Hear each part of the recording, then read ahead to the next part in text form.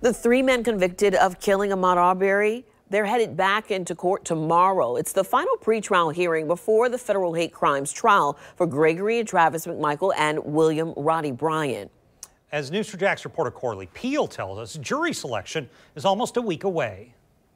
This case is to determine if racism was a factor in Ahmaud Arbery's death. I spoke with an attorney not affiliated with this case who says the federal trial could take weeks.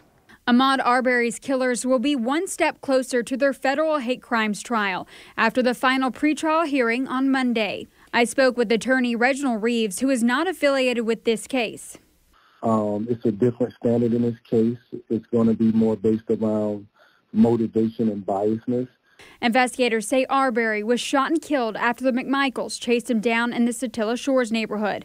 Bryant took the video of the shooting. An investigator testified at an earlier pretrial hearing that Bryant said he heard Travis McMichael utter a racial slur as Arbery laid on the ground. A judge agreed to a request that the outcome of the state criminal case is not discussed during the federal trial.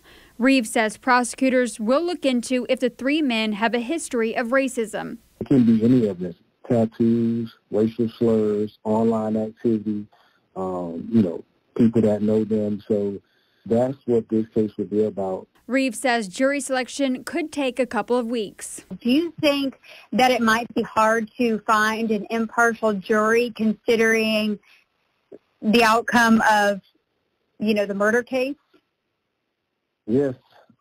Everybody has heard of this case in this trial, and if you live in Georgia especially, you will be familiar with this trial. But they will expand the jury pool from bigger than the county. You can get people from that federal district. So I believe there's up to about 40 counties that's available to pull the jury from. The final pretrial hearing is set for tomorrow. Jury selection for the federal trial begins on February 7th. Corley Peel, Channel 4, the local station.